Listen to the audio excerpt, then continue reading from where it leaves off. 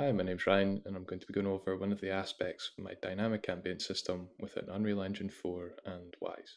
The system is using Unreal Engine's blueprints to detect the amount of a certain type of foliage that is around the player in a given radius.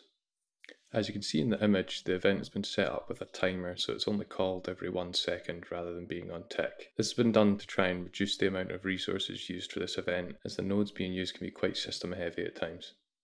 The main node used is the multi-sphere trace by channel, with the start and end position as the player. This will essentially search for any object with a specific trace channel set up on it in a given radius around the player. I also set up a custom trace channel for this to stop us detecting any other objects on the trace. The trace channel is set up in the project settings under the collision, and I set up the collision preset simply for convenience going forward, as this may be applied to loads of different foliage types. On the static mesh object, or in this case foliage type, you need to make sure that the custom collision channel is set to overlap or the trace will not work. The next node in the chain is the length node.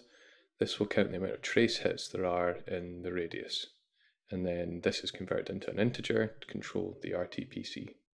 When deciding on the maximum amount for the RTPC, I found the most densely populated foliage area I could find on the map, and found the highest amount of trace hits I could get in this area. In this case, there were around a maximum of 10. The RTPC is also using a slew rate. This is simply just for some smoother transitions between the RTPC values.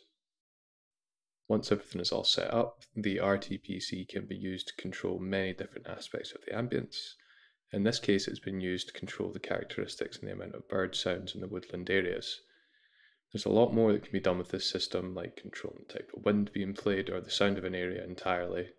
It can also make the ambience seem a lot more dynamic and doesn't require the manual placement of colliders or triggers to change the sound. Thank you for watching. I hope you found this video interesting. Also, if you have any suggestions on how the system can be improved upon, leave a comment or send me a message. I'd love to hear any ideas how to improve this concept.